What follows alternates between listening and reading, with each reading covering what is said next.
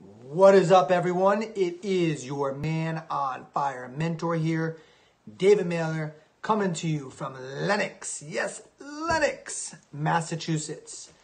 And today on the live, we are going to dive into the center of the fire and discuss what do you do as a man when you are living off purpose. Give me a thumbs up, throw me a fire sign, smash up the like key, and hit me up with a comment so that I know you can hear me, because the internet here is super spotty and I want to make sure that you guys are indeed able to hear me. All right. Also, I want to know that my image is coming through clearly. Is it vertical or is it horizontal? Let me see if I can change this. Just bear with me, guys. Well, it looks like it wants me to go vertical, so I'm going to hold it vertical. Let's see what happens here.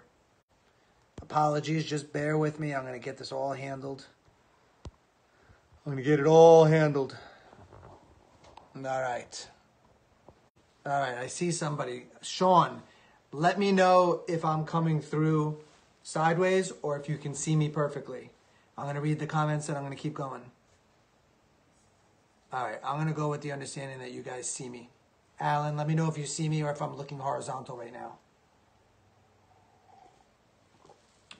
You are straight. Beautiful. On my screen, it looks like I'm sideways. So, with that said, what do you do as a man when you are living off purpose?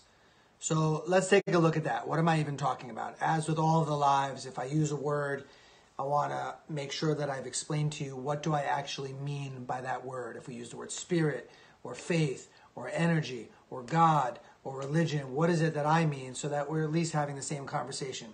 So when I'm referring to a man, thanks for all those hearts, guys. That's awesome. I see them flying through like little balloons.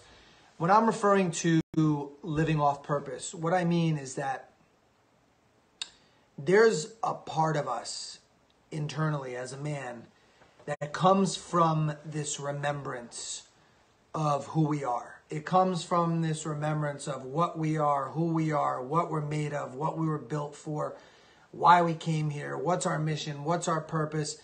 And we have that faint remembrance, and then we have that feeling, that sensation that we're not fully aligned with the real version of us. Meaning, I know I'm built for more. I know that I was put on this earth for a deeper reason, a deeper purpose. And it's a debilitating, frustrating feeling of ineptitude. It brings up anger. It brings up all sorts of feelings for a man when he knows that he's living off purpose. Now, when I refer to purpose, I'm not just referring to like, well, why are you here on earth, right? Like, I know that part of my purpose is man on fire, right? I had a beautiful career as a chiropractor for 20 plus years in New York City. And that was something I was passionate about, and I love helping people, and I love supporting people and getting well and having vitality and vibrancy.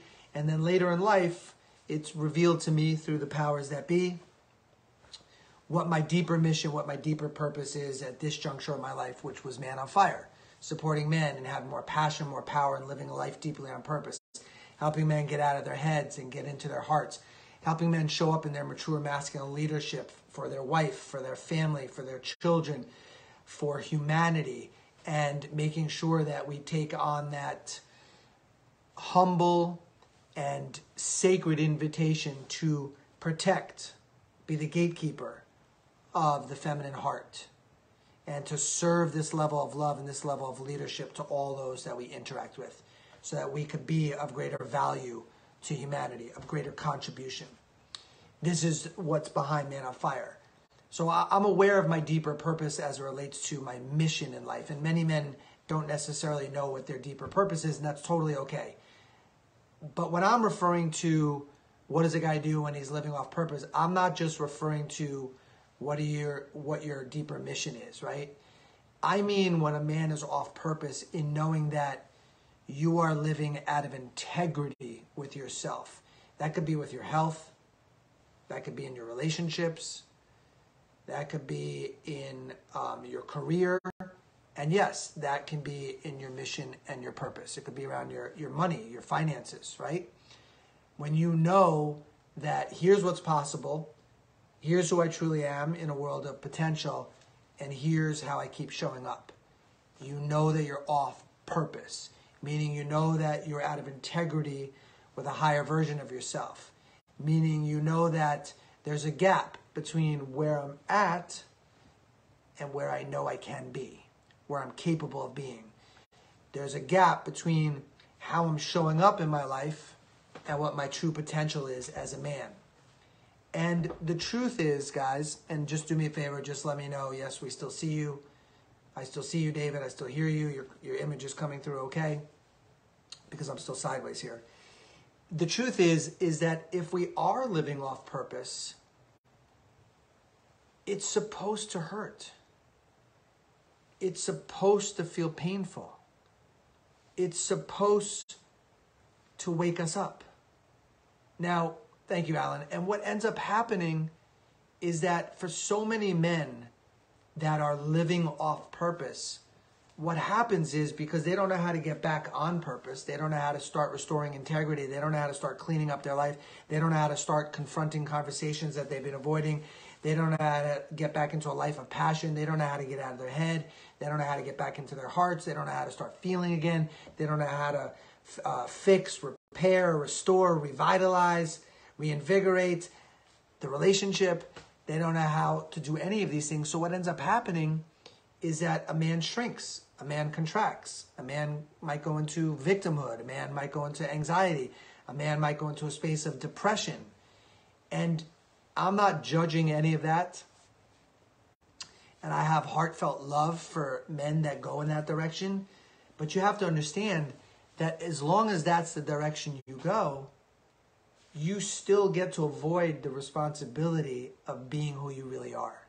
You get to avoid the responsibility of turning your life around and getting back on purpose. Oh, you don't understand, David. I'd be on purpose. It's just this depression. It's just this anxiety. Yes, and all of that is rooted in the fear. The fear of, what if I do it? What if I attempt to get back on purpose and I fail? Because then if I fail, I'm going to feel stupid. And if I feel stupid, I feel like I'm not good enough. And if I feel like I'm not good enough, I'll feel unworthy. And if I feel unworthy, then I'm going to feel undeserving of love. And if I feel undeserving of love, what's the point of my existence as a man? So what happens with so many men that are off purpose is they drop to a lower energy state. And in a lower energy state where you're stuck in your head, and your vitality, your life force is diminished, you have no emotion. And when you have no emotion, you have lost your very leverage to take inspired action. So the problem with being off purpose is that if you drop to a lower energy state, you're screwed, because you're not going to do anything about it. You're going to think something's wrong with you. You're going to seek out a fancy doctor that will offer a fancy diagnosis, that will offer you a pill as if the pill has intelligence. No offense to anyone that's on medications. I understand that at certain times of people's lives, it might be necessary to get them out of a deep, dark hole, but it's certainly not a long-term solution. It's a short-term solution to buy you time until you feel healthy enough, whole enough, integrated enough, courageous enough, and you're able to deal with the underlying situations, circumstances, events of what you're trying to get away from. So what happens is, because we drop to this lower energy state, we're killing, we're crushing, we're diminishing, we're hurting our opportunity to make the change. Because to make the changes, to get back on purpose, to get back into the life that's calling you, that's seeking you out, that's been knocking on your door, right? It starts as a whisper, then eventually it's the lion's roar, it's upon you. If you have lost that emotional leverage, you're not going to do anything about it. So how does a man get back on purpose? Is he must get back into his emotions. You got to be pissed off. You have to be frustrated, and you have to feel those feelings, not talk about them, not drown them out through weed and through alcohol and through porn and through affairs and through social media and through TV and through video games. No. Feel the feelings. Feel the rawness of those emotions. Get pissed off at yourself. where you're sick and tired of being sick and tired, and you use those emotions as leverage to say enough, which is what we talked about, I believe, on last week's or the week before that, on that live, on that podcast. If you don't have the emotions, then you're just going to think about how your life sucks. You're going to think about how you're off purpose. You're going to think about what could be, but you're not going to do. Thinking is not doing. Thinking keeps you in thought. Thinking and doing are worlds apart. We have too much thinking, too much thought, too much analysis, analysis. In the head, dead. Analysis paralysis. Stop thinking. Get a pillow. Yell the F-U-C-K word into the pillow. Make a sound. Grunt. Groan. Don't harm yourself. Don't harm somebody else. Don't scare somebody else. But make the sound. Get mad that you've been selling yourself short of the real version of you. Get mad that you've been selling your wife or your ex-wife or your children short of the real version of you. Get pissed off that you've been hiding, that you've been a coward, that you've been lacking the courage to get the hell up and get back in the game. Wake up out of your coma and know that you are built for more. You are better than this. You are here to live a life with deep meaning and deep purpose and get back on purpose. That is who you are. Everything else is a lie. You are not left out of the master plan by whoever God is for you. Nobody excluded you. Nobody punished you. Nobody told you that you can't have a great life other than somebody lied to you when you were a kid. You started believing it, and now you're living into that lie. And now you have the lies, the stories, the excuses, the reasons, the justifications of why you're off purpose. And all of it is bullshit. It's bullshit. Or it's BS. It's your belief system. It's bull. It's not true. We all have the ability to live a life on purpose. We all have the ability to live with integrity, to live with authenticity, to live from our heart, not our head. We all have the ability to crush it, to have abundance, to have prosperity, to love unconditionally, to have rapture and awe and grace and gratitude, and live a life deeply in love with ourselves and in love with our fellow brothers and sisters and humanity. We all have that ability to let in faith in God into our heart. We all have that ability. Nobody was left out. How do you get back to living a life on purpose? Stop believing your own bullshit. Stop with the excuses. Stop with the victimhood. Stop thinking that because of what happened to you in your past, that's why your life is where it is. No, it's not. No, it's not. You need truth serum right now. For those of you that have been hurt, wounded, you've had tremendously harmful things happen to you as a child, my heart goes out to you, and I want you to know that those things happen for a reason. Not to keep you down, not to keep you playing small, not to be a victim, not to hide behind it. It happens so that you would have the leverage inside of all of that pain to rise and to have the fuel to go after the life that you were born to live. Our soul knows exactly what it's signing on for. It knows the exact hurts and wounds and traumas that we must have so we ultimately can live into the blessing and the gift of who we are. No more lying to yourself. No more excuses, stories, justifications that you get to hide behind. I'm not minimizing anything that happened to anyone. I've been doing these events now for almost 10 years. We've worked with over 10,000 men. We know what's happened to many of you. We know about sexual abuse. We know about the physical, emotional, spiritual, mental, and like I just shared, sexual abuse that have happened to many brothers and sisters. And we also know that inside of every one of those hurts, you have the opportunity to turn it into a gift. You have the opportunity to reach deep into the center of all of that pain and use it as your leverage to give the real you to the world. So how do you live a life that's on purpose? How? Be honest with yourself. Have the courage to rise. Have the courage to give up your reasons, stories, justifications, and excuses as to why life is the way it is. Stop with the nonsense that I see in comments all the time about love's not for me, she cheated, she hurt me, this person did this. Stop it. Just stop it.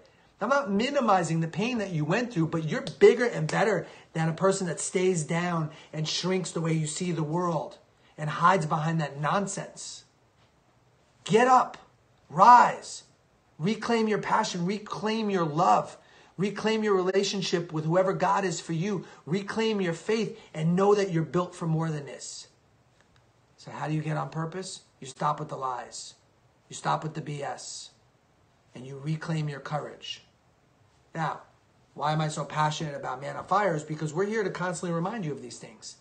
You get inside of our community, one of our coaching programs, which, yes, of course, there's an investment financially. These things that I do on YouTube, Instagram, Facebook, LinkedIn, all these other social platforms, podcasts, it's all free. It's all right there for you. And it's information. And many of you, when you hear me, you're nodding your head and you're getting pumped up and you're excited about what I'm sharing. But my question for you is, what are you doing about it? Is it enough to get you out of your seat, to get you out of your bed, to get you off the floor, to get outside and go jog if you're overweight? Is it enough to get you pounding the pavement and finding the job, finding the career, creating abundance in your life, to get back in the game of love? Is it enough? For many of you, the answer is no. It's just information.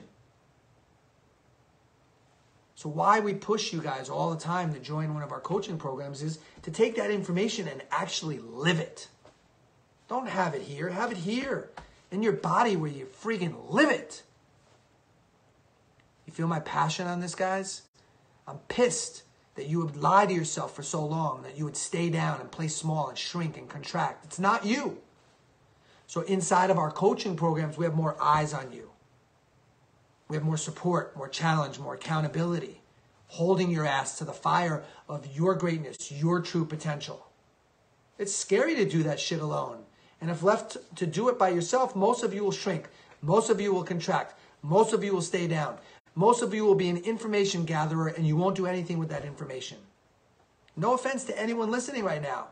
Or yeah, get offended and get pissed off and do something about it. Because I'm not here to make friends. I'm not here to be liked. I'm here to wake your ass up. You are bigger than this. The world needs you right now. Your family needs you. Your kids need you. Your friends need you. Strangers need you. The world needs the real you to show up and live a life on purpose. Living from your heart. Getting the hell out of your head. Faith. We need more faith and less intellectual understanding of shit. Are you guys feeling me? Are you hearing me? Throw me the fire signs. Throw a curveball. Throw a changeup. Throw a knuckleball. Throw a fastball. Throw me the fire signs. Let me know. Do you feel me? Do you hear me? Are you listening? Are you watching? Is it getting in your heart? Who's out there right now? I'm reading your comments. Let's go. What do you got for me? What's landing for you?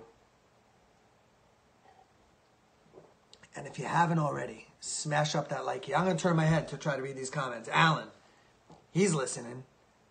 Showing up, brother. Keep showing up. Thank you, David. You're welcome. Look at all those fire signs from Aaron and Alan. Boom. Thank you.